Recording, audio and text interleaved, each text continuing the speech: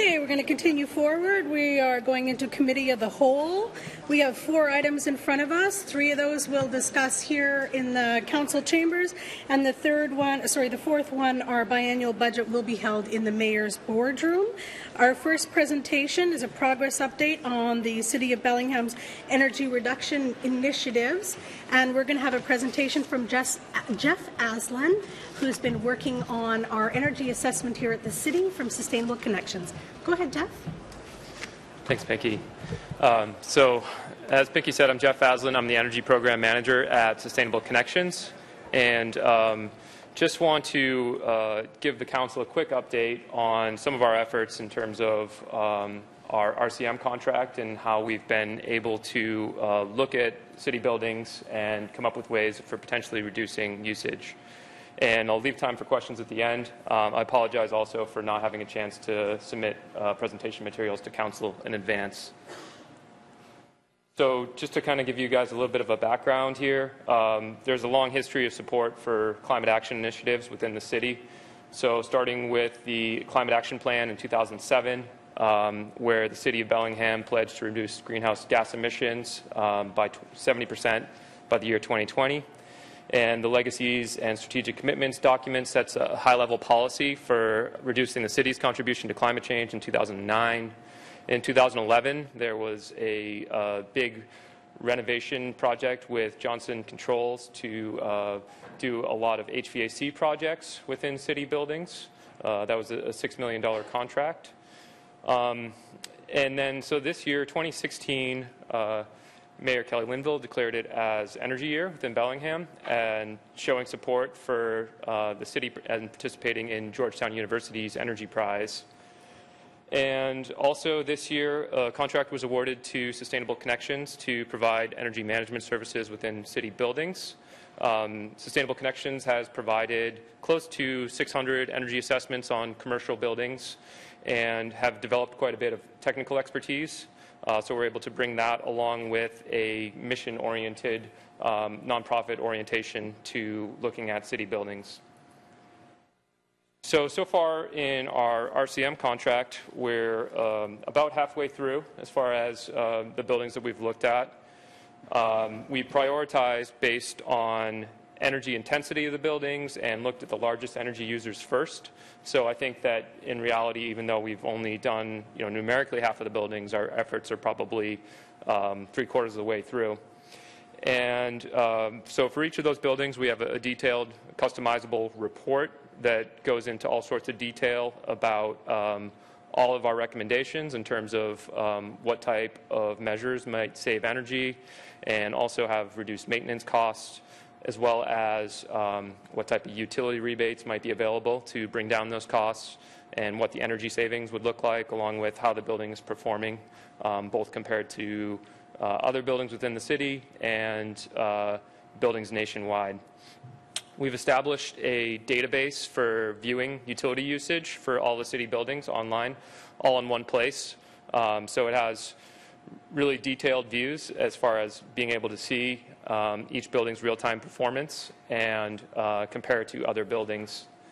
And so far we've completed a few projects. We've been working with Johnson Controls to complete HVAC commissioning projects in several buildings, kind of going over controls and operating schedules and making some tweaks to those.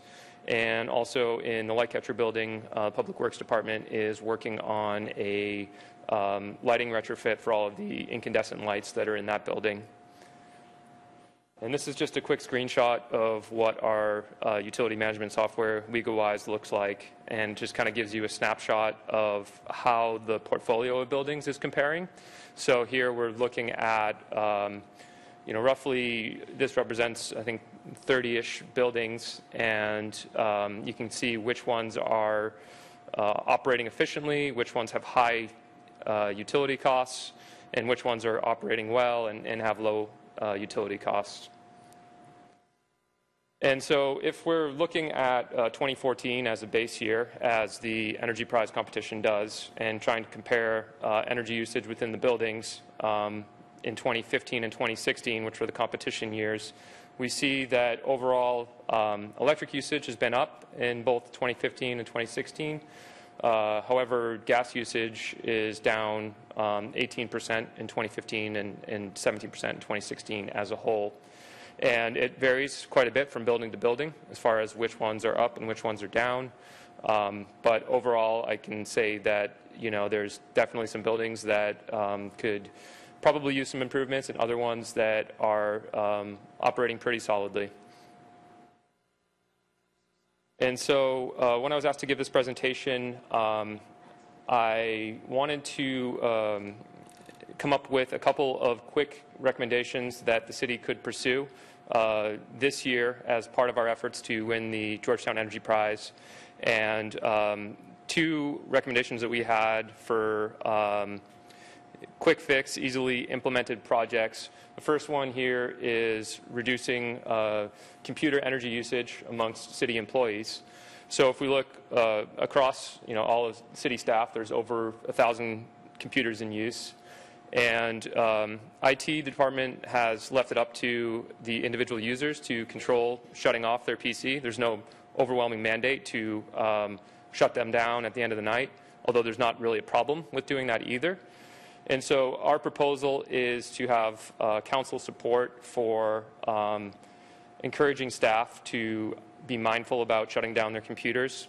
And that can be either left up to the individual user, or there's also an option for the IT department to adjust the settings so that it would automatically shut down at the end of the day. And if that were implemented across 1,000 computers, we estimated the annual savings at around $5,400 per year. And the second recommendation was looking at lighting within this room, actually. And from our assessment, we learned that the controls have been an issue in here. It's been difficult at times to control lighting, and also it's required frequent repairs. Unfortunately, the manufacturer is no longer manufacturing parts for it. So it's becoming increasingly costly and more difficult to make repairs to the controls for this room. And so the solution is that we propose is to change all of the lights in here to LEDs and have a much simplified control system that would allow for dimming and also have occupancy sensors. So during the day, if no one was using the room, the lights would automatically shut off after some time. And so this project we estimated at $15,000. There's a rebate available from PSE that would cover about $1,200 worth of the upfront cost. And then from there, there's an annual savings on the electric bill of $699 for this building. And then any maintenance and staff time that would be involved in making repairs to that would be on top of that as well. And so we intend to come up with a list of projects and needs as we work with folks at Public Works and as we continue our assessment process in the future. But right now there's two big needs that are unmet at the moment. One is in terms of staffing. So having dedicated staff that can assist us in our process and help the city save energy, someone who would be dedicated to overseeing HVAC systems, making sure that they're operating as efficiently as possible, and maintenance in a lot of these buildings. That's something that could really assist in the process. And also in terms of budget, we don't have a defined operating or capital budget for projects that we've proposed. And so we would like to see some type of council support, whether that's in the initial, maybe a pilot phase with looking at this room, or a more down the road, a more complete list of a handful of projects that we've selected and vetted and compared with all of the potential projects that are in a portfolio of buildings, and come up with a high-level priority list that could be funded down the road. It would have all sorts of energy savings and maintenance savings, and make building users more comfortable alongside that as well. So at this time, I can turn it over to council for questions. Councilmember Lillquist. First, Jeff, thanks so much. As some people may recall, Pinky I'm sure will recall, several people on the council actually wanted to move a budget amendment to create staff, city staff, a resource conservation manager who was in-house, because you called it RCM, that's what it means, resource conservation manager, and they're common in entities our size and complexity. The school district has an appointed RCM officer. Instead, the administration found a way to contract for your services as our RCM sort of out of house. When you recommend staff resources, are you talking about the in-house RCM type functions? Yes. So as part of our contract, we were to provide training and oversight so that within a couple of years, all of our services would then be carried out by someone in-house. And so what we're doing is kind of establishing a roadmap of recommendations that could be picked up at any time by anyone who's looking at one of our reports. And they would pretty much have a to-do list to go through all these buildings and make those improvements. But having someone who was a city employee who had familiarity and access to all the different buildings and could immediately make the changes themselves is something that we're not quite able to do.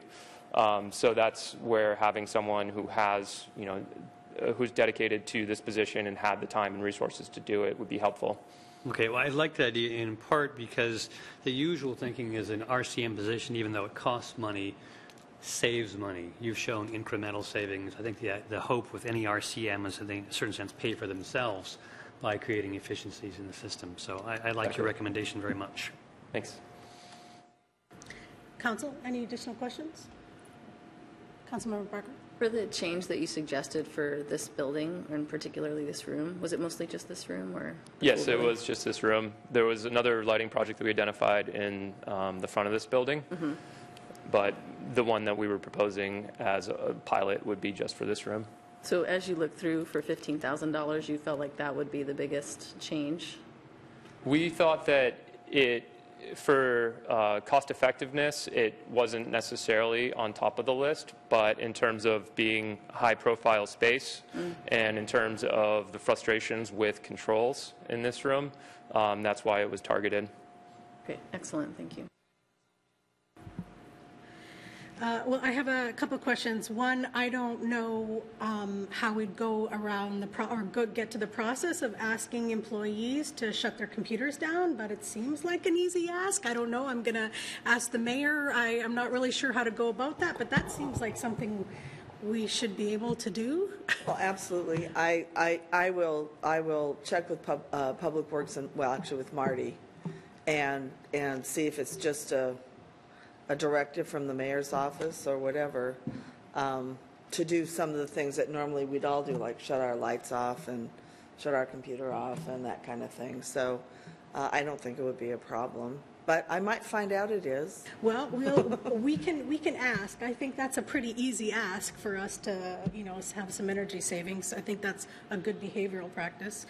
And then secondly, the lighting and the controls in this room have definitely been a frustration. The fact that we can't even turn them off and that the lights run all the time is not the kind of example that I think we want to be setting. I think that if we could get one project done, we're trying to get one project done by the end of the year, right? Is that to close the and our electricity is up 2% this year, so maybe we could figure out how we could accomplish that by the end of the year, if that's possible.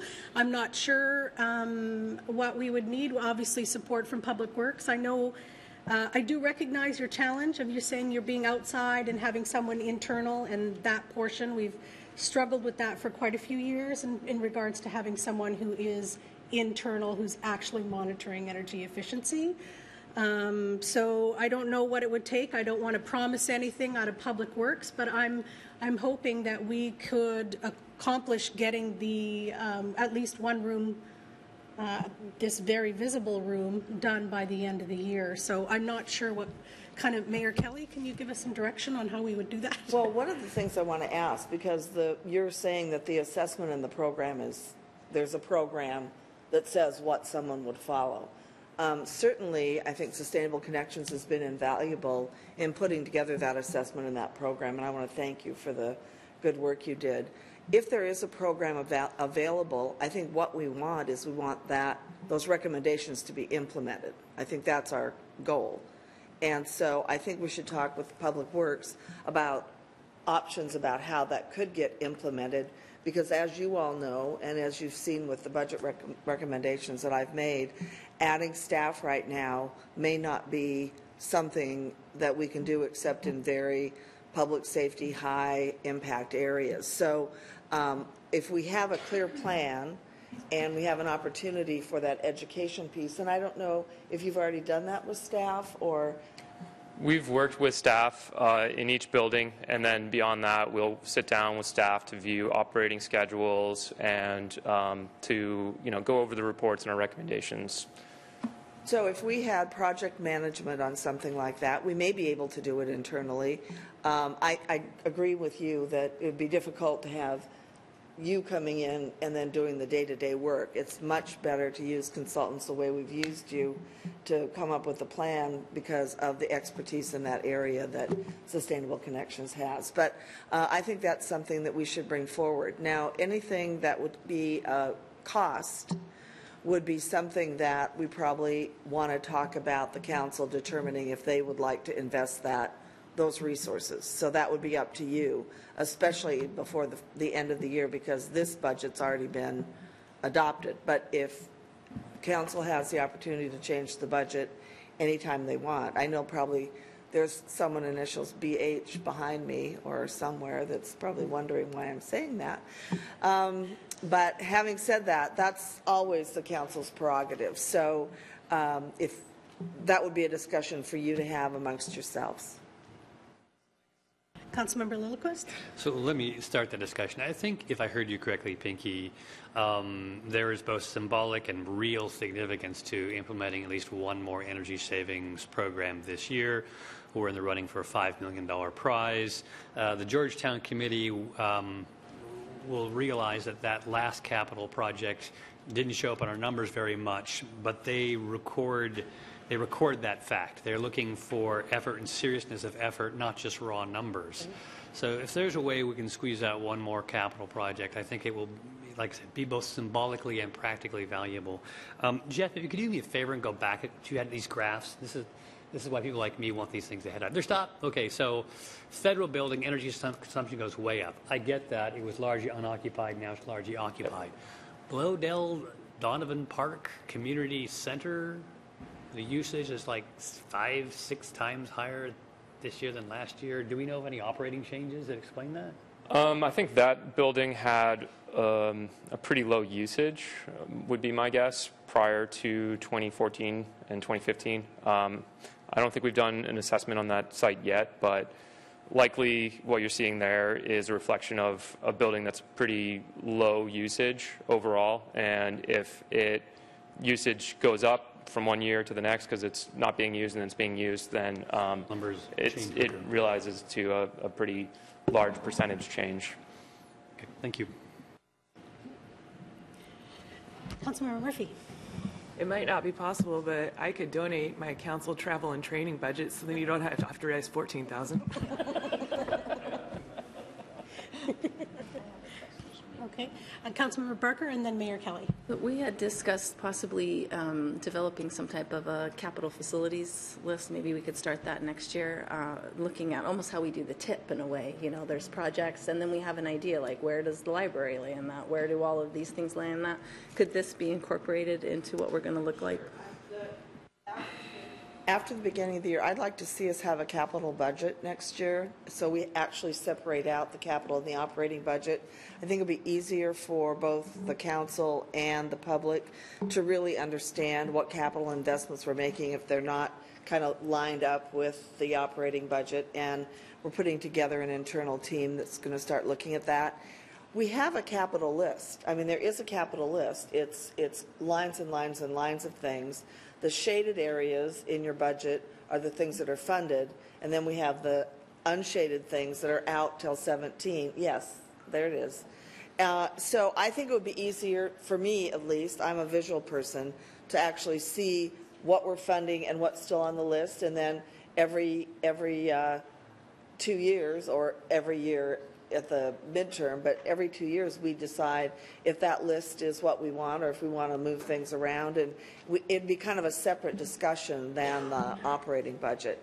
And it's how we did it at the state level. It worked great, and I'd like to see us do it in the city too. It's more difficult because the way we account for projects, we take money from a lot of different sources to actually pay for a project. So I would like to see us focus on the project we're doing and then talk about how we're funding it. Yeah, and So, I think it would be more palatable too for the public to well, have at that. some point in time, because we are so behind in our capital investments on both operation and maintenance, mostly our facilities, and we do have a study that was done on our facilities, you know, we might be looking at a different revenue source that will take care of some of those, because the way we are putting money aside now, I think we put, I hate to say, Ted will say, yeah. So we put like $600,000 aside every year to work on things, but I think our list is $5 million a year.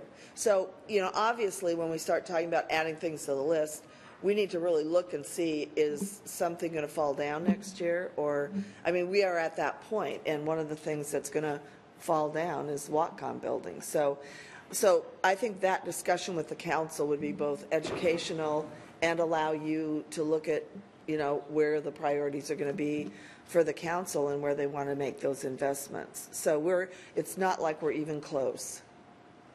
And I think that's sometimes it gets kind of missed in the overall. I was on the Governor Gregoire's first climate change group that she had that was people from all over the state, and energy efficiency is something that I'm very committed to. I appreciate the fact, even though it's been controversial, that the city has gone and replaced, you know, all our street lighting. I pulled into a parking lot of a store the other day, and I could see, and it was really nice. But I understand there's some downsides to that too. But so it's something I'm very open to doing. I just know as a city we have to prioritize everything, and the council has the ultimate say in what those priorities are. Councilman Borman. Kind of heard three different council people talking and dancing around this idea of fixing what we perceive as a problem with the lights. All it takes is for us right now to say we want it done and ask staff to bring a budget amendment forward for that money, and we can do it. So if I heard that right, I'll make that motion right now, and we can just get on with it and do it. Okay. So we have a motion to ask, I'm just writing this out, how we want to put this. Terry, did A you want to? motion to accept the recommendations to replace the lights to an LED system and ask staff to bring back a budget amendment covering that cost. Okay, and we have a second. Discussion. And Ted, do you have anything you'd want to add? This year. This year's. Mm-hmm. So I wasn't dancing around the issue. I feel like this is something we're going to be having a budget conversation, and I felt like that was most appropriate place for us to have that. I'd like to understand the unintended consequences. Where's that 15,000? Is it just coming from our deficit? I mean, we have to understand that. It would be just coming from our deficit. That would be, So for that's the only myself, money there is. I just have more information that I'd like to gather. I mean, is this even going to make a nick in that percentage? I'm all for it. I think that we need to figure that out, and we need to next year figure out how we want to prioritize these things. But we have bridges failing, we have crosswalks failing. I mean, not that I'm against energy, but I need a lot more information before and if that means this is just bringing something forward and then I can vote on it then, I'm okay supporting it. But I'm not going to just say pull $15,000 out before I research it further. Ted. Thank you. Ted Carlson, Public Works. Perhaps since I'll be presenting on the Public Works budget a little bit later this afternoon, we could have a broader discussion on facilities, on capital for the facilities group. And we can go over what we are proposing to fund in the 17-18 preliminary budget, and can certainly talk about the balance of this year. I think at this point, for us to get moving on this, we're probably into the first part of next year anyway. We just have a few meetings left, council meetings left, and we're going to come back with a budget amendment for the 16 budget. It's going to be in January by the time we can spend it anyway. So I will make sure to cover this in my presentation later today. Can I ask a question, Jeff? I'm just pushing. Is it impossible for us to do it by the end of this year? Budget aside, like how long do you think the work would take? So probably the biggest time constraint would be the city's bidding process. And so we've received one estimate from a contractor, but it would have to go through the formal bidding process. And realistically, I'm not sure if that would be at least a month, if not more, for the bidding process before work could begin. Okay. Yeah, that's why I said that. We would need to advertise it for at least 2 weeks, and our typical contract takes 4 weeks to sign. So. Okay, so it's not. So then we already know that it's actually not realistic by the end of the year. Realistically, it would be a challenge. I think the contractor could get it done on a pretty quick time frame that we've worked with in the past. That said, depending on how fast the city was able to come to an agreement that was the project that they wanted to have be a pilot project that was funded for this year, and how quickly the budgeting process could work through, it is a possibility that if a bid were awarded within 1 month, that the project could be ready to have a crew out here working on it within probably 2 weeks after that. And I would imagine about 1 week to get it all dialed in. Okay. Councilmember Lillquist. Speaking in favor of the motion, as I understand it, the council would be requesting that a budget proposal be brought forward to us quickly, and we can consider at the time new factors in addition to whatever we hear this afternoon. So I'm still in favor of the motion. Well, I'd like to try. Yeah. It might not happen, but hey, if we didn't try, then it won't happen. So any other discussion before I call for the vote? Okay, we have a motion in front of us, and this is for staff to bring towards a budget recommendation to see if we can get this project done by the end of the year. All those in favor, please say aye. Aye. Opposed? Okay, I didn't see opposed. Did we all agree? Okay, we did? All right. Okay, so motion carries 7-0. Thank you very much for that information, Jeff. We appreciate having a nice snapshot, and I appreciate all the work you guys have been doing towards the Bellingham Energy Prize. So thank you for your time. Thank you. I'd like a copy of your slides, please. Yeah, oh, yes, and if you could give Marie a copy of your presentation so she can send it to us, that would be terrific. Yes, I will. Okay? The mayor too, please. And the mayor. Marie, can you give that to the mayor? Thank you. All right. Thank you. Okay, next item in front of us is an ordinance of the City of Bellingham, Washington regarding Planning Commission membership. Consideration of an ordinance of the City of Bellingham regarding Planning Commission membership, amending the BMC regarding the makeup of Planning Commission members so that no more than 3 members of the Commission may engage principally in the buying, selling, developing, and construction or investment in real estate for profit as individuals. And I'm going to see Councilman Borneman, if you wish to say this is your proposal, yes. If you wish to say some comments. Yes. Thank you, Pinky. The intent of this ordinance is to address the possible appearance of bias by one sector that could benefit financially by the recommendations and decisions made by the Commission. I want to state right out front, I have no problem with anyone on the Commission, nor do I feel that anyone on the Commission has acted for personal gain that's motivated this coming forward. A reason for bringing this forward is about appearance and potential problems that may arise. Anytime there is a potential for large amounts of money to be made or lost over decisions made with land use decisions, there is a potential for bias to arise with decisions when people who make their living from increased development hold a majority in a decision-making body.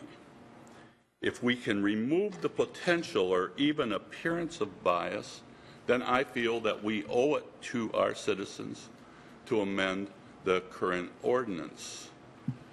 I think we've been seeing all around this a crisis of trust in government. We see it on the national level, we see it coming up on state level, and we have been seeing it recently on the city level, that people feel that we have betrayed trust in them. And I feel we owe it to the citizens to be as transparent and open and inclusive as we can be to help maintain and or restore the public trust in decisions and decisions made by different bodies. Now, the Planning Commission is an advisory committee that's there to help this council to decide and to make decisions on planning issues. And I personally feel that best decisions are made by a broad spectrum of interest working together to make those kinds of that kind of advice in considering decisions. I think, we have 5-6 people on the Planning Commission right now representing the building industry, real estate industry. We had 7 people. In past times, that wasn't as big a concern because we didn't have that heavy of a representation from any one sector on the Planning Commission. Now, I've heard initially when I brought this up, I was told that I was bringing this up to appease a couple people. Nothing could be farther from the truth, as you probably, if you've had a chance to notice the letter that was sent up here, close to 300 people have signed a letter in the past week in support of this, because that is a more generalized concern than I think some people might perceive. And so I've been hearing this concern, so I decided to bring this forward to this body. I think one of the other things I had heard, well, that will it will make it harder for us to fill the commission. Well, in the past we didn't. We were able to fill it with a broad spectrum of people on the Planning Commission. And many times Planning Commission is a stepping stone for people that end up working in this position. And I especially think if people know that we are looking for a broad spectrum of people to represent on the committee, we will have those we will have the pool to be able to do that. To say we won't have before we do it, I'm not quite buying that. So that's why I'm bringing this forward, and like I say, it's been supported by people all the way across the city, and in a lot of different, from a lot of the different neighborhoods and things, and so that's yeah. This is up for discussion now, and I will move later. But Council members. Any questions? Councilmember Lillquist and Hamel. Thank you, Chair, for bringing this forward. I think nobody is going to disagree with the idea that we need broad representation on the Planning Commission. And so, the sentiment behind this I'm entirely in agreement with. I also don't think there's a great deal of urgency on this. I think we can think about it for a while. There's no current vacancies or appointments. Yes, there are. Oh, there is? 4 coming up at the end of the year. Okay, so I changed my thinking on that. We need to chew on this now. Then I want to say a couple things. First of all, the Planning Commission is different from all of our other advisory commissions. It is the only one that is governed by rules under state law and authorized by state law. It is, I think, the only one that is mandatorily covered by the legal requirements for fairness and appearance of fairness. It is much more like the City Council than any other advisory board. So, this isn't any old body. So I think that is unique and why this board deserves our particular attention. In addition, as Terry mentioned, the Planning Commission is advisory to the City Council. Its primary role is to govern or to advise on land use issues, which are the City Council's unique responsibility, not state government, not federal government. That's a local government function, and they're a local government advisory body to us, and we are the local legislators who make land use decisions. Again, there's something unique about the Planning Commission, why it deserves our special attention. I'd also like to say that my experience as a member of other governing boards is we take particular attention. You probably are on boards too. Particular attention every year or when we appoint to look at the board to see who is on that board. What are the backgrounds, the experiences, the strengths? Hey, we need someone who's stronger in this area. We need a little bit more perspective from this part of our community. And boards rebalance themselves very intentionally for that purpose. I think we haven't done that for the Planning Commission. And I think part of the reason is I think there's a weakness in the way the process works. The way the process works is the mayor gets a number of nominations, and then she considers the best in her opinion and brings it forward to us. And then in isolation, we consider the one person, as opposed to having 2 or 3 candidates and considering at the time who's on the board, considering at the time candidate A over candidate B, so we can make a decision based upon representativeness, not just whether or not the one and only candidate is a good person or seems to be reasonably committed to the public good. So I think we could improve actually how we vet candidates in addition. I think that's an additional improvement in process that we could, as a council, make a policy for appointing to, the board that's advisory to us. I think that's parallel or in addition, additive perhaps to Terry's proposal. So I'd like us to consider that. Whether or not we need to pass this ordinance or amend this ordinance or improve this ordinance in the next week or two, I guess I'm not sure about that. But the heart behind it, that we need a representative planning commission, I don't know how anyone could dispute it, and I certainly support that.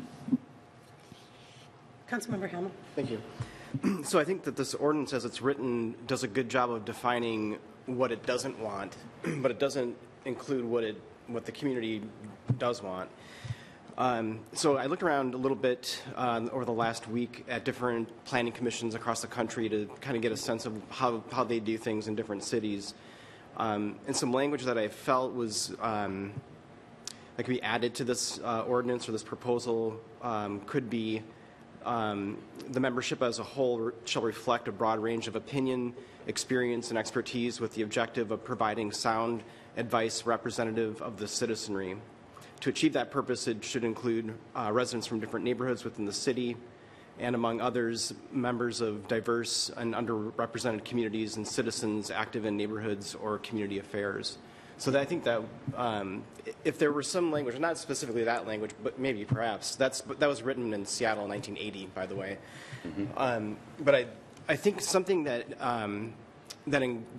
goes towards the inclusion of a broader range of citizens within these boards and commissions. I realize we're talking about one right now, but it did trigger for me wanting to have a broader look at boards and commissions across the city, who we have serving. These boards and commissions are often people's way of serving their community in the government. And sometimes, as Terry mentioned, that's a stepping stone to different positions within government. So I think it's important for us to focus on providing the opportunity for underrepresented communities to come forward and be encouraged to serve and to provide their voices and experience and expertise. Councilmember Barker, and then Borneman. So thank you for bringing this forward, and I totally agree. I think we have a larger issue that we've been noticing, but there's always so many things that keep coming up to council on our agendas of like, where do you put it? And I had brought this up to the Parks Board. I had forced myself to ride the bus everywhere that I went in the winter when I got onto council, and one of the Parks Board meetings at 7 o'clock in the morning at Blodell Donovan Park. And there's no bus that can get me to Blodell Donovan Park, so my husband had to take me and drop me off at 6:30 in the morning while I waited in the rain for people to come for the meeting. And I mentioned that, and certainly at that time the board was sympathetic, but didn't want to change their meeting times. We've since moved to the mayor's boardroom, which is part of, I mean, technically not a GO line, but at least close to where buses travel. So, it's going to be tough if you want broad representation. We have to really dig into our boards and commissions. We have to figure out, okay, where are they meeting? Are we saying they need to meet on a GO line? What times are they meeting? Are they meeting at times where only people that work 8 to 5 or people that are retired can go? How do we publicize? How are we looking for? I think for Planning Commission, I think way more than what somebody's job is where do people live and how do they live? I mean, we're fortunate here. I think you live in a condo. I think the rest of us all live in single-family homes, and mostly all in single-family home zoning. So, I mean, we have to admit that we don't have that broad representation, and I would like us to unpack and dig a little bit further, again, with most of our boards and commissions, maybe set some basic rules around times that they meet, where they meet, what Dan was suggesting, what the goal of the group is. And I'd also like to see, since, I mean, you said it very clearly that there's no current concern, but that there's a concern that later, like we don't have anybody right now, I think is what I heard you say, you don't have a problem with any one commissioner. So I'd love to bring this to the Planning Commission. I think they'd be a great group, because if we don't have a current problem, I went to go speak with Planning Commission members, and some of them were like, that's very interesting, and here's the reasons why, and here's some reasons why not. And I'd like to be informed by that from either past Planning Commission members or current Planning Commission members. So what I'm saying is we can focus very clearly that, okay, we don't want development community being the ones to tell council and advise them, but we could really miss out on what that same person offers to the community. Are they a parent of young children? Do they rent? Do they live on the north end? There's just so many things that I think we should look at. I think it's dangerous just to look at one and then start having these boxes that we need to check. So for that, I would like to take this conversation further. I think we need to allot some time on the agenda, and I would like to get some information from the Planning Commission with that. I don't want to abandon it, but I think we do need to reframe what we're doing, but I think we need to be extremely well informed before we make any decisions. Councilman Borneman. Yeah, I totally agree with what you had to say, Dan. I like that language, and I would have no problem with that kind of inclusion. In fact, if we wanted to move to ask staff to, work that kind of language in, that would be perfectly great. I said, I don't have a problem with anyone, but there is a current problem, and that is the current problem is the perception and trust problem that this council is having with this body, with the public, with neighborhoods right now. Yes, a whole lot. When 300 people sign within a week's time, and you look at the names and the broad spectrum of it, that says, to me, I've sat up here a long time, that says we are developing some real trust problems out there. And maybe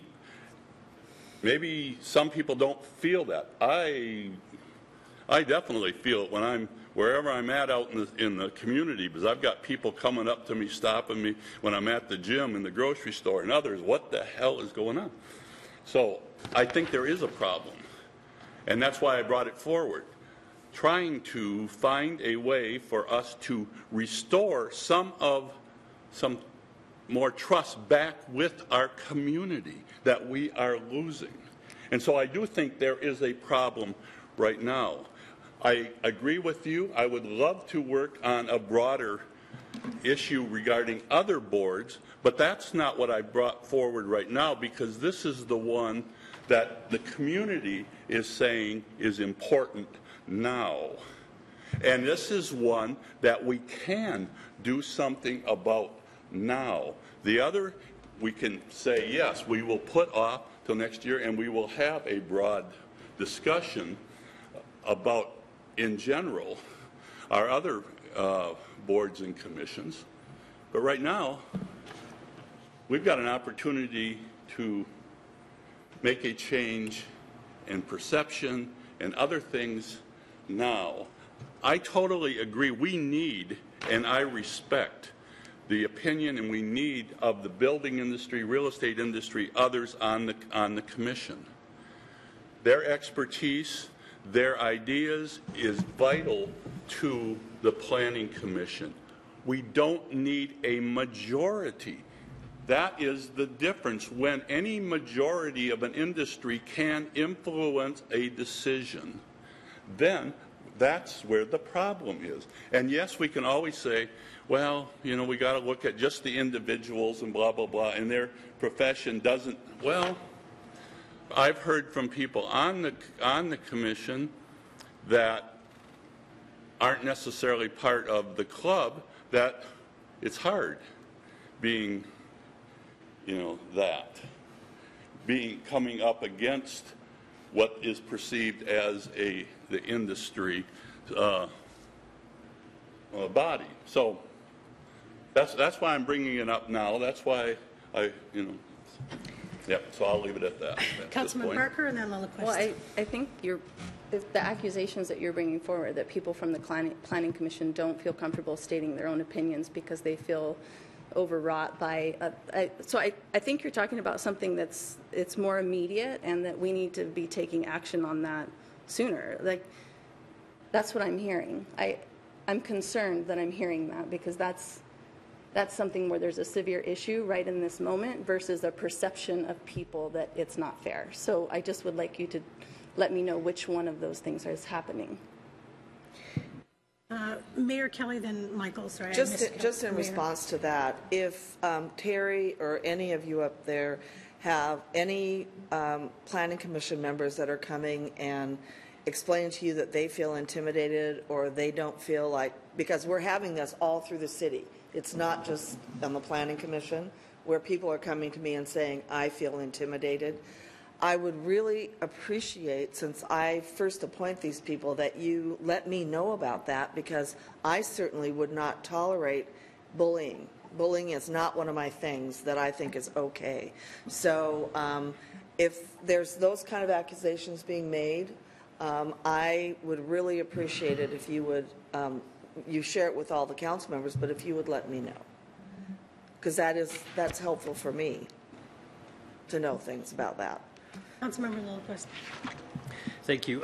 Sort of in response to one councilmember's question about talking to other past Planning Commission members, there are at least 4 past Planning Commission members of Bellingham on record supporting this.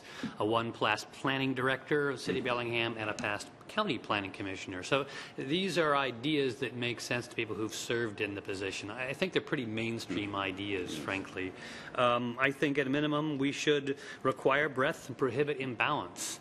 In as much as Dan's suggestion moves towards requiring breadth and Terry's suggestion moves towards prohibiting imbalance, I'm in support of it. Maybe the language can be tweaked. I'm not so sure about prohibiting them for 5 years, maybe just 3 years. I mean, I think we can work with the language a little bit, but the general sentiment I'm still in support of. I would like to say that it's important to have these rules in place because not all pressures and biases are overt. Sometimes self-censorship, sometimes just a narrowness of vision leads to unintentional bias. As Terry says, no one that he knows of has acted for personal gain. It doesn't mean that our Planning Commission isn't unintentionally biased anyway. And I think in as much as we can avoid that with a good set of rules, that's a good thing. I would not be comfortable passing this as it stands. I think the wording is a little bit exclusionary, and I kind of think we should take some time to discuss this and work on it a little bit, and I'm wondering if we could move this to a working committee and discuss it, because I don't think that this is ready for prime time yet. Councilmember Borneman, and then Lillquist, and Hamel. Yeah, a couple. And Mayor Kelly, sorry. A Okay. couple things. I can agree that maybe this particular language, but if you've got suggestions on language, that would be a good thing to bring up, about what kind of changes. Dan did. That's why I sent it out well in advance so people could look at it and make suggestions and things and say what it is, if they want something changed, or if they just don't want it, just to say, I don't want this, that's fine. But I would, one of the things that has come up about is the council has the ability to just vote no. But do you know how hard it is on an individual, when their names come up in public, of us sitting here and picking out that person in this public setting to say, no, I'm not going to approve them and leave it. That's a hard thing for this body to do when it's based on, okay, we've got two, we want a greater balance and stuff. That's a tough one to hold them up to public scrutiny on TV and say, no, we're not going to do that. That's why, what? It is. And That's what we do. That's why we don't. It's our job. It is. But it's much better if we can if we've got set those rules up ahead of time, so we don't have to do the balancing and just tell the mayor, no, we're not going to, we've got too many on the building industry now, we're not going to approve those. And, yeah. Councilmember Lillquist, then Hamel, then Mayor Kelly. Sure. First a comment, and then I'll make a motion. My comment is I completely agree with Terry. Saying no to someone sounds like a vote of no confidence against them personally. Whereas if you had a choice between two candidates, voting for one over the other, everyone knows that one person can be chosen, the other one is not going to be chosen. It's not seen as a personal rebuke of the person who doesn't get appointed.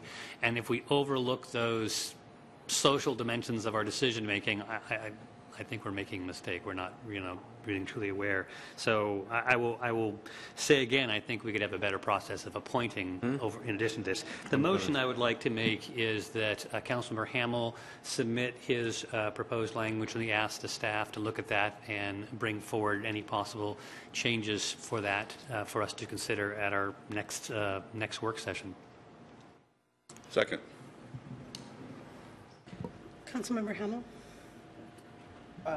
I just had some questions as it relates to, and Terry, I don't know if you can answer these questions, but would a staff member or a board member from an agency like Holston CLT or Bellingham Housing Authority or Catholic Housing Services, all of those are nonprofit housing developers, would they be included in this language here that you have? I don't know for sure, but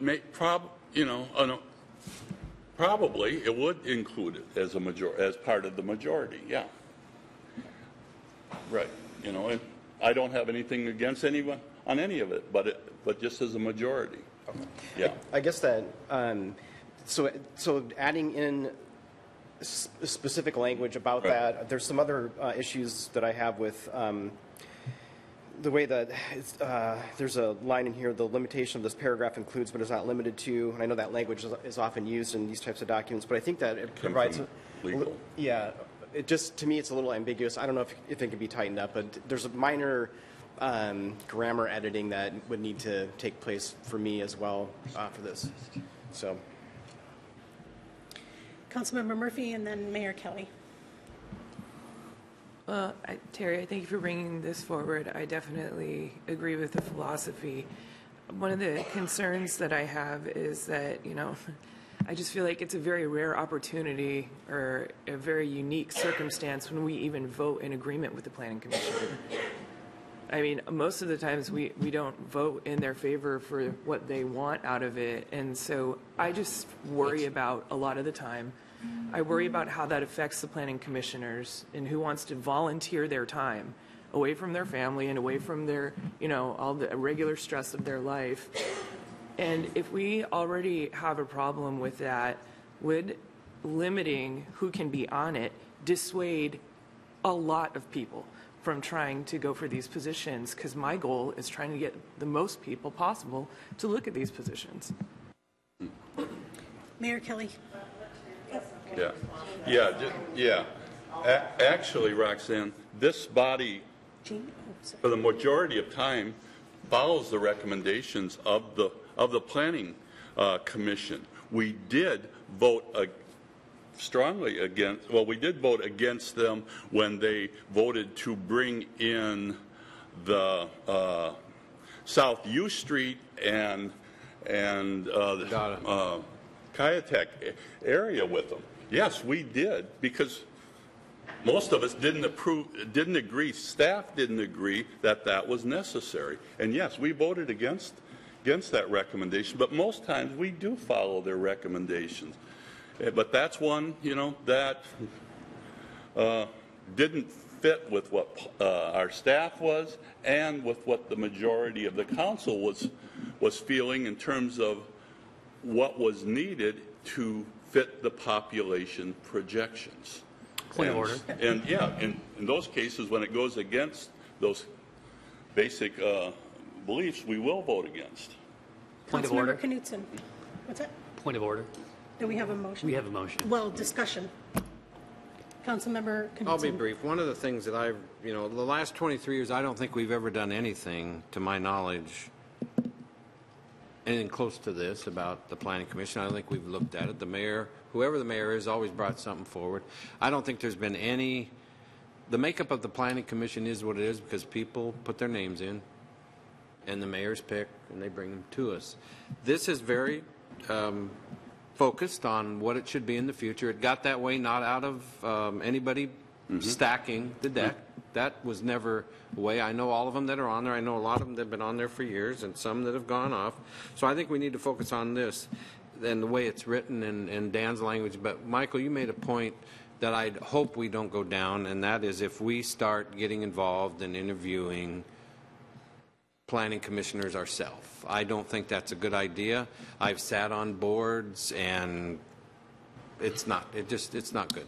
I trust whoever's sitting in the mayor's office to go over all the qualifications that there is, but with this narrowed focus so we don't look like it's an appearance of fairness in the future, that it's 3 this way, 3 that way. It is sad that we have to look at it this way and look at, the makeup and start diving into what they do for a living and diving into other things, maybe their political philosophy with everything else.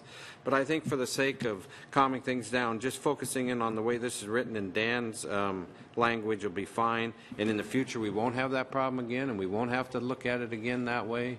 It's just the way it happened. People step forward and want to be on these commissions, and I wish we had more people. I know there's probably a lot of vacancies on a lot of commissions, but I do agree we need to look at the whole totality of all the commissions in some way, but not changing the way that they're chosen, because I think that could turn into a football that everybody will just be passing off to everybody else, and it won't be a good idea. So I think we just need to stay focused on this. I like the way it's written. It's pretty specific. We don't need to blow it totally out of proportion. We just need to stay focused on the way it's written.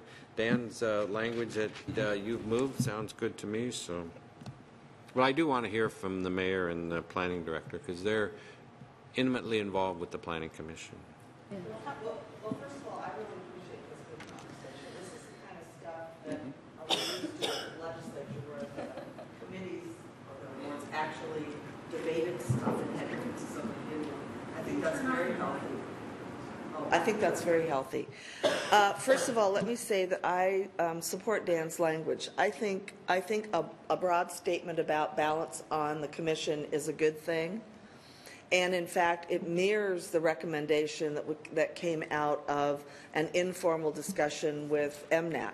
They believe that, or they proposed, it was Cameron Jennings actually who said it, that some kind of a statement about balance on the Planning Commission would be good. And I haven't thought about occupation balance. I've been looking at kind of different kinds of balances like women and other things, but I always try to appoint who I think is the best person, because we have people involved in development that have lived here their whole lives. that they come to the position as a father, as a neighborhood member, as a community member, and being a developer is just what they do. So let me just say that if you could look at Dan's language or some rendition of it, that would be great. Dan and I had the privilege of attending an implicit bias training with the police department the other day. Before I took that training, I didn't have words for how I felt about singling out an occupation like this rather than saying it should be balanced. But now I do, because I really believe that the last thing we want to do on the Planning Commission is go to any kind of slots, like this is the neighborhood slot, this is the developer slot, this is the north slot, this is the south slot. We really need to have good thinkers on the Planning Commission that look at the facts and make recommendations, which you as a council member always have the chance to vote for or against, and that's your job. You can't, I don't think, hide behind it's hard, because it's what your job is. The other thing is, obviously, if you don't agree with who I recommend, you have every reason to vote against that. Now, if we had an overall goal explicit about balance, I would be fine with that. Then I could factor that into who I'm recommending. But to me, when we say we are biased against you because of what you do, and let's just say it's developers this time, but what is it next time? I am concerned about that, because I'd like to think that every single person in our community who wants to contribute has an equal opportunity to do that, regardless of their race, their religion, their sex, their sexual orientation, their job. Now, if you think that there is some implicit people making money off making decisions on the Planning Commission, then you have very little trust in me that I would appoint someone like that, because I would not. I think you can look at the people that are on there, and they're people that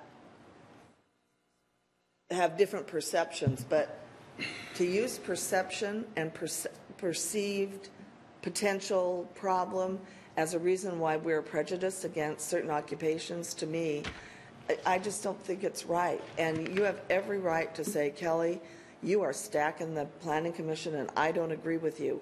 I would be embarrassed of myself if I put people on the Planning Commission that didn't first think about the public. The public interest is their responsibility, and the whole city. So slots and occupations, to me, should have nothing to do with how we run the quasi-judicial part of the city. The Planning Commission is not to be political. It's supposed to be critical thinking, looking at the facts. You guys are the political people. You put the political, filter on that. But I'd like to think that the mayor is trusted to make the appointments that she believes is in, or he is in, the best interest of the city.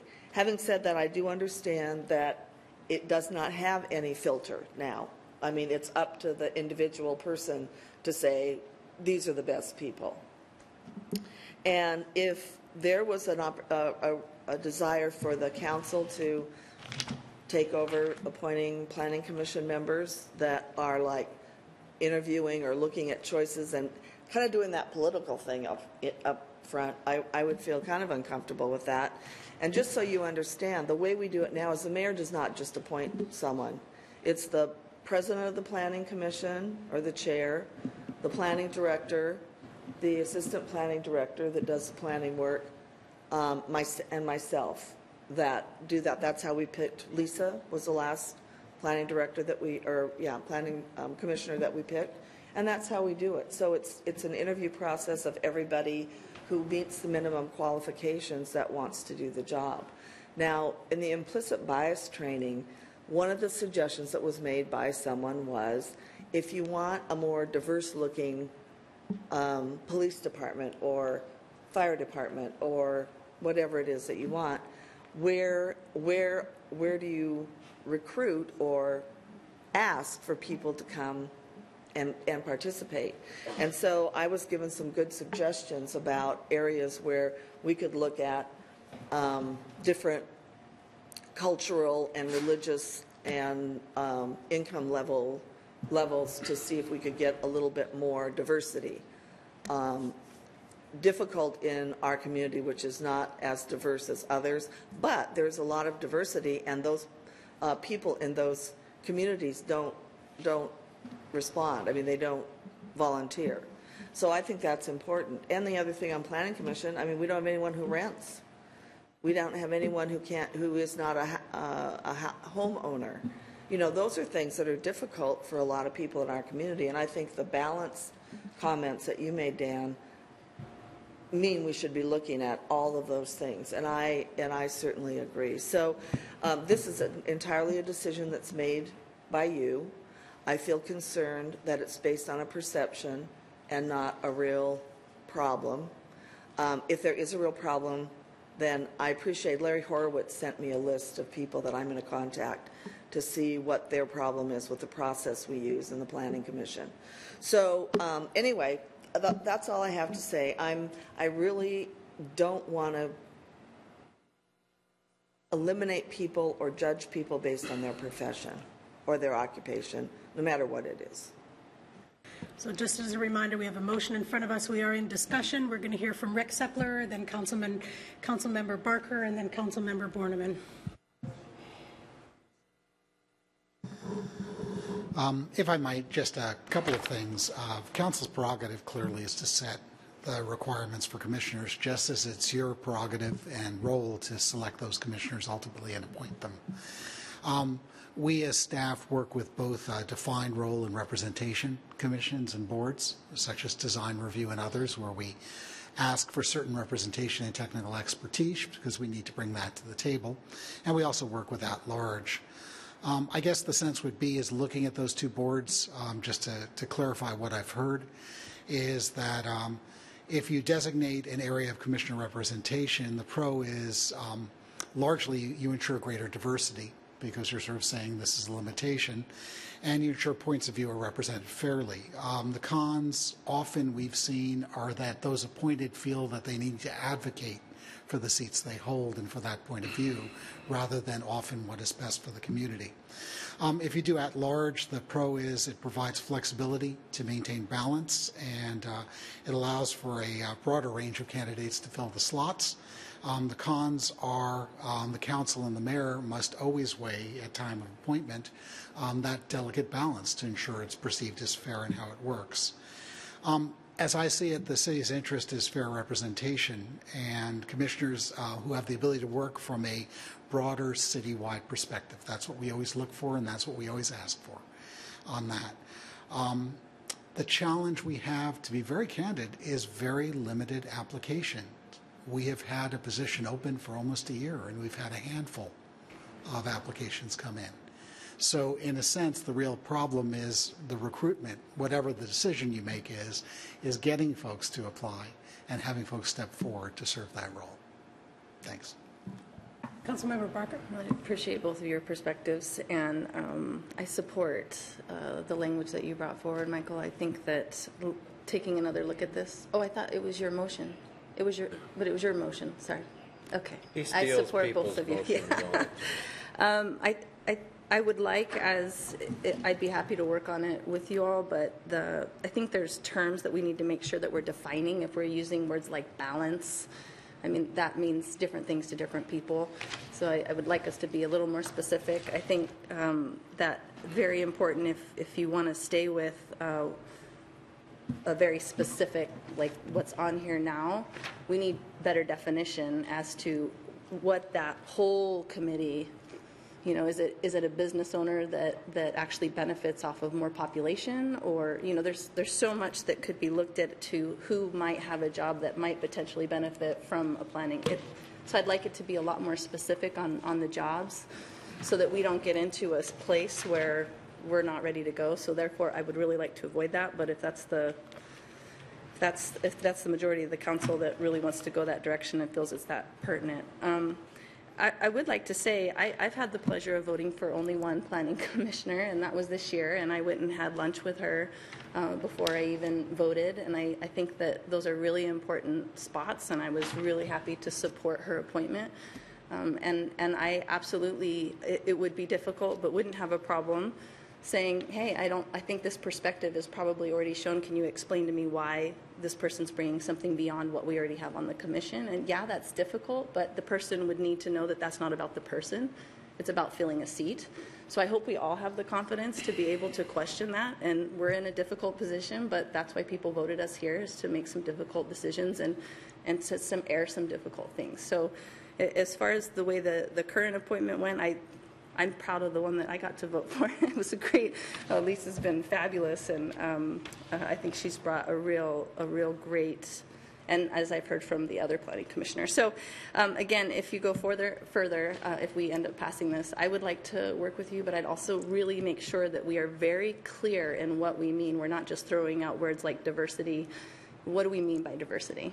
And then it should have a component of this communications. I don't know if we're going to dedicate more funds or how we're going to go about doing that, who's that person's going to be doing it, because that communications and recruitment is huge.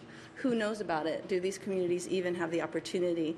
And then beyond that, if you want to go there and you really want people of a very diverse background, we have to start talking about giving some type of compensation because there's a lot of groups, the reason why they don't come forward is they're very overburdened already, and we're asking them to come forward and volunteer more. So just understand why I said I think we have a broader discussion here, is that if we really want a diverse group, we have to unpack some stuff about how things have currently been set up. So I do support your motion, Michael. Councilman Borneman and then Murphy. Oh, sorry, Lillquist then, right? Yeah, Mayor, I agree with you about not creating specific slots and not calling for that at all. All I'm calling for is not putting a majority of people who jobs benefit from recommendations that are made to equate a person's profession and the majority in this with race, sexual orientation, and ethnicity is a really false comparison. That's got nothing to do with it. We're talking about we're talking about making decisions or possibly making decisions based on you and your profession getting greater income. This has not comparable at all to putting of race and sexual orientation, those kinds of things. Not comparable at all, and I'm really sorry we went there, because that's, anytime we go there when we're having a discussion on something else, I know it muddles everything real quickly, but I think it's a very false comparison and isn't what this is talking about. And so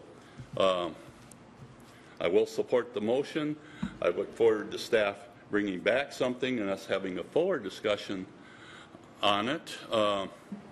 And with diversity, it's diversity of ideas, it's diversity of backgrounds and other things, because planning and the decisions made in planning is not just about the land use, it's how those decisions impact all the citizens, not just the building industry. It's how it impacts all citizens.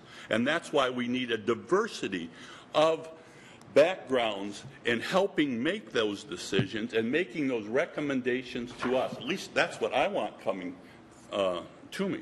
So I'll leave it at that. And okay. Mayor Kelly and then Councilmember Lillquist. I think Terry was trying to give the impression that somehow I'm biased some way, and I absolutely am not. But having said that, why? Sorry, not at all. I will. But Terry, why is assuming that someone's occupation means they think or feel a certain way any different from thinking that anything else means they think or feel a separate way? I mean, this is assuming, and I'm not advocating for any one profession or anything, but it really is a basic tenet for me that assuming that you can't be a person outside or that yourself defines your person, I don't understand that. I really don't. And I'm sorry that I even brought it up, because obviously I'm in a minority opinion here, but I don't believe in discriminating against people for anything. Councilmember Murphy, then Lillquist. Thank you, please. Just to Because I missed her. bring my prior statements a little broader, I just wish the focus was on us. We're the ones that you all elect. We're the final decision maker. And we're the ones that deserve this constant scrutiny and understandable, concerns that everybody has, since we make those determinations.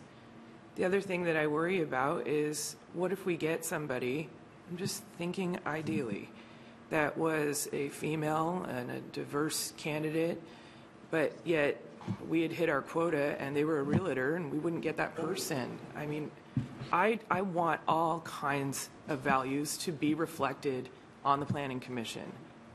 And that can mean different professions, that can mean different neighborhoods, that can mean different backgrounds. So I just, again, really worry about when we start limiting those opportunities, because I've seen that go sideways in other communities. Councilmember Lillquist. Thank you. I'll try to be brief. I think no one's talking about filling seats or having a quota. I think our planning director referred to it as an at-large system, and that's what we're referring to, an at-large system. It's been suggested it's unfair to single out people by how they make their money, but it's an established principle of law that how you make your money matters when you're making decisions. It's sometimes a required basis for recusal if you have direct or indirect financial interest. We, in this state, go beyond just fairness to the perception of fairness. There's a very high standard that applies to the Planning Commission as well as to us, repeatedly in case law after case law after case law, that we have to take actions, and the planning commissioners have to take actions to avoid even the appearance of unfairness. So it's not unfair to require the appearance of fairness. It's the law to require the appearance of fairness. It's the law to look for direct financial conflicts and to take those into consideration. So I don't think we're inventing a new standard. There's just a very high standard for certain positions, including the Planning Commission. Councilmember Lillquist, maybe you could restate your motion. The motion was to have Councilmember Hamill's language delivered to the staff to include in a draft, maybe in modified form, to bring forward at our next meeting for further discussion of Mr. Borneman's ordinance. Okay, and that discussion will be, again, Committee of the Whole. Bring back to Committee of the Whole. Okay, all right. So we have a motion in front of us. All those in favor, please say aye. Aye. All those opposed? Motion carries 7-0.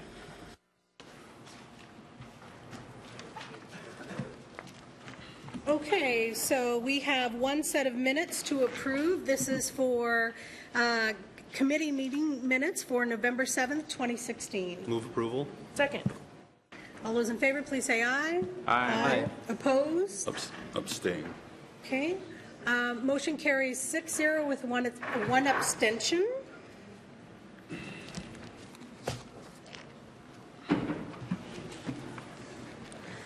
Okay. Old or new business? Councilmember Hamill, then me, then Borneman. Okay.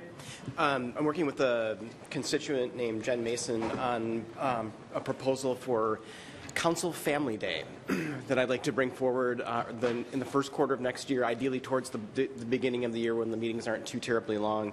And basically the idea is to get families to come out, families with little kids to come out and be a part of council, basically. And so I have some details and things like that I'll forward to you. I just wanted to give you the heads up that is my intention. I don't know if I need to make a motion to do that or what I need to do. Okay, I'm going to move that during the first quarter of 2017 that this council will host a Council Family Day to be organized by myself and Jen Mason. Second. Okay, we have a motion in front of us to, as a proposal for a city Council Family Day. All those in favor, please say aye. Aye. Opposed? Motion carries 7-0. Okay. Does everyone have in front of them the letter for the support for the MOTCA funds? Has everyone had a chance to take a look at that? Yep. So I myself, we've also had a staff, Brian Heinrich has reviewed this as well, and wondering if the council is interested in signing this letter of support for the agencies and all the associations that they're writing to give support to make sure MOTCA funding does go ahead. I move that the council support the letter for the 2017 state legislative agenda MOTCA reform funding. Second. All those in favor, please say aye. Aye. Opposed? Motion carries 7-0. Councilman Borneman. Yeah, this is, I guess, a question for the administration, because I've had this question raised to me a few times since the recent elections. And in the past, we had a city policy regarding how we handle people who are picked up that might not be citizens, might be illegal residents here, and that our past policies have been that basically not don't ask, don't tell, that we don't turn them over to ICE, we don't, but I don't know how that is, what we're doing with that in terms of those issues now. And I would like, I'm curious if that is still our policy. Of course, it's still our policy. What? But yeah. Well, I just wanted to be sure. I haven't proposed changing any policies, Terry. Right. Do you want to answer that? Yeah. Yeah, Peter Raffato, Legal Department. So one of the things on the police department website, you can find a policy on this. It's several pages long, I believe, and it's something that's been in place for some time, but it goes through a lot of and I think the way you described it pretty much sums it up, but there's a lot of intricacies to how federal law and state law can interact and local officials, but that policy is spelled out on the police department website. Okay, good. Yeah, I thought that's what it was, but I'm asking just because that's what I've told people, and then I got thinking, I don't want to, tell people something I'm not sure of, so I wanted to bring it up to make sure that, and basically it was like, we're like Seattle. We're not a sanctuary city, but we're not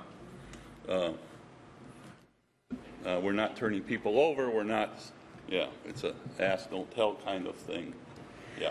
I have two more things, but if there's anyone else. I just have real quick. I have to leave after the session to, my mother over the weekend broke her hip out in Linden, and the only reason I bring this up, other than I have to leave and see how she's doing in the hospital, I am absolutely so disappointed in the results so far of EMS.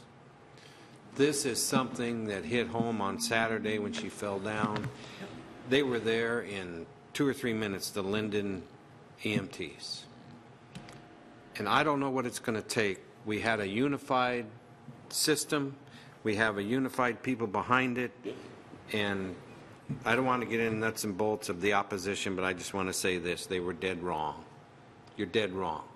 This is life and death here, folks. And I just hope the numbers come in this afternoon, and maybe it'll get over the crossing line. But I don't know where we go from here, because this is really big stuff. And people who have been demagoguing this ought to be ashamed of themselves. And they know who they are. Councilman Barker. So, and I sent you all an email regarding constituents that had approached me in regards to sanctuary city status. I know we have done that in the past, but for different reasons than just undocumented people living here in the city. I have done my best as a council member to attend things, to shop in different places than I normally would, attend different functions than I normally would, so I make sure that I'm not in this echo chamber of parts of Bellingham, which I think is very easy to get into. And in those efforts, I found myself on Thursday evening in a room of well over 100 families, trying to get information from an immigration attorney on what the current situation means for them. And I think if you're, especially, white, clearly a citizen, a homeowner, I think the political climate right now has a lot of people uneasy. But if you could imagine not speaking the language, if you could imagine being isolated in the way that we do with people that are living in poverty in Bellingham, if you can imagine possibly not being documented, or having a member that's not being documented, or a neighbor that's not documented, having young children, this climate is very unsure. And I think it's wonderful that we have a policy. I think we maybe need to do a little bit of communication with that policy to make sure that it's out there and it's very well understood. But the school department's having to tell parents you're safe to come to school. The school also has a policy on that. But I think we as a city, I'm going to make a motion that we ask Mark and maybe any other staff member to do a little bit more researching on what that would mean for us to do a sanctuary city status on this particular issue. And then I'd like to bring that back for discussion on Committee of the Whole.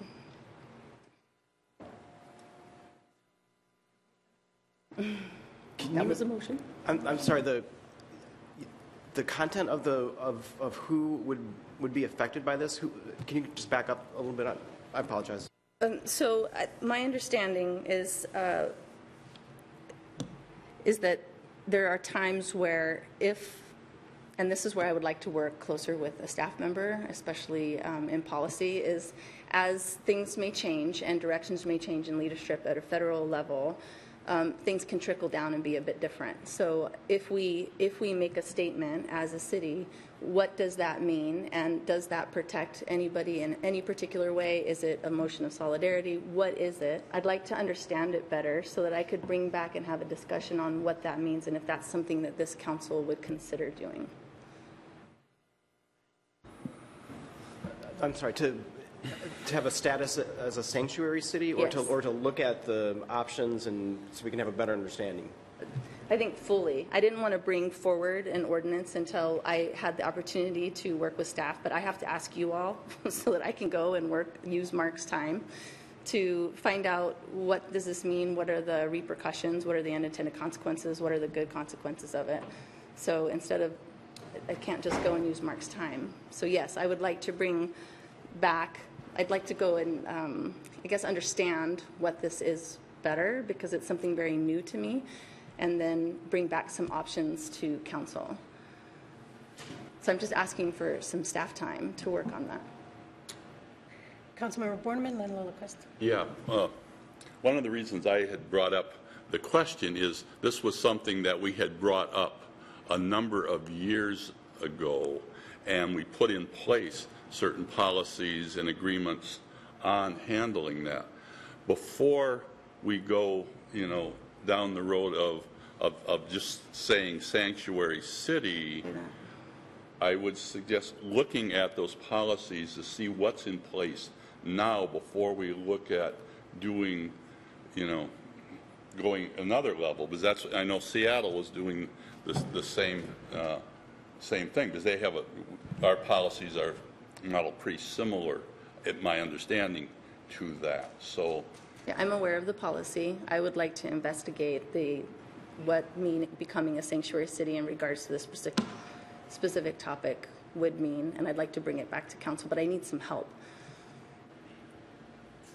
Councilman Lillquist. I will second the motion because I understand that Councilmember Barker wants to learn more about whether and how it's possible for there to be local policies that address what are, in effect, federal laws and federal policies. I'd like to be educated on those issues myself.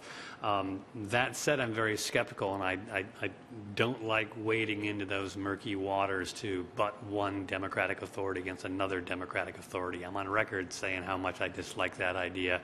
But I don't know enough about this issue, and I think we have a staff member who can look into some of the legal issues and also look at best examples, as our analyst is very good at doing exactly that sort of work. Councilmember Knutson, then Mayor Kelly. Terry will remember this. We had a discussion about this one time. Brought it.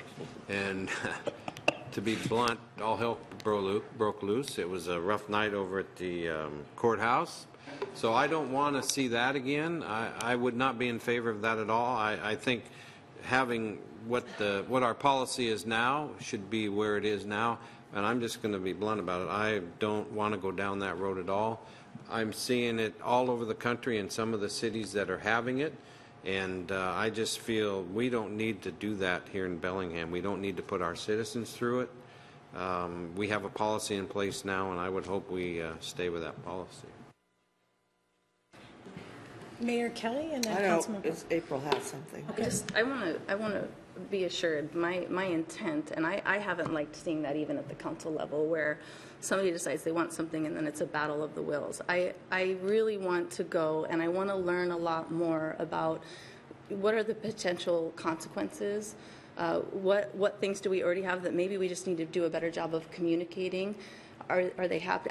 I want to really have a much better understanding, but as I started digging into it, I'm not educated in that way, and so it was very difficult. So my intention is certainly not to, bring certain people to make sure that you can hear them, and I know it's already out there. I've been contacted for it, so I'm trying to be very respectful in this and making sure that it's not something that we're just saying we don't want to do because it's difficult, but that I can go and learn a lot more about and then just bring it back to council. Councilman Boardman. Yeah, I'll support the motion if Mark's got the time to be able to do it, because I think educating is a good thing. But I was the one that brought that forward in the past, and it was one of the most raucous hearings we have ever had. It brought out some elements that, yeah, and so I know what Gene's saying because I was at the forefront of that one, but I'm more than willing to vote for it to have Mark do some research. But I think Gene's saying buyer beware on this one because about what you're wading into if we move. Okay. If you bring it forward. I believe she's just asking for Mark Right. to do research and bring the knowledge forward. So we have a motion. All those in favor, please say aye. Oh, wait, sorry, Mayor Kelly. I was going to support the motion I don't get to support it. I think it's a good motion to have Mark do the research to help April or any of the other council members understand the background. If it came to the point where you wanted an ordinance written, or you wanted to know about what we do now in our city and what our policy is, I'd appreciate it if staff, but I think on the education part, staff doesn't really have time to do that for you, the city staff, but if you have Mark, that would be great. Okay, so a motion in front of us. Again, this is for Mark to do the research for us to just look at the topic. All those in favor, please say aye. Aye. Opposed? Nay. Motion carries 6-1. Two more quick items for old or new business. Just an update for council members on office space. There's been a little bit of a delay. I know you're surprised. And we're probably not moving into our new space until February, just so you are aware of that. I was right. So that's the other thing. And on the good side, tomorrow I'm leaving for Pittsburgh, and I am representing the city and the utilities for the Bellingham Energy Prize at the National League of Cities Conference, doing a City Solutions Summit on energy efficiency and things we've done. So great stuff still coming out of this city. Okay, we have one more thing. We have a work session on our biannual budget. Then we have an executive session. Executive sessions are closed to the public. There's a report out in the regular meeting tonight. There are 3 sessions. One is litigation, Haskell versus City of Bellingham. Potential litigation and another potential litigation, and I will be adjourning from the mayor's boardroom for committee meetings today. Thank you.